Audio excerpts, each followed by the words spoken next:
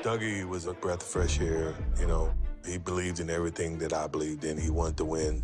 He was an easy guy, great guy to play for. And Doug and I were like this, you know. He designed the offense to support the way I played the game and the way he wanted to coach. Doug always tried to maintain a competitive advantage in practice. Come here a second so we can kiss on TV here, please. There we go. Would you tell him everything is fine? Oh. Okay, we've kissed and made up.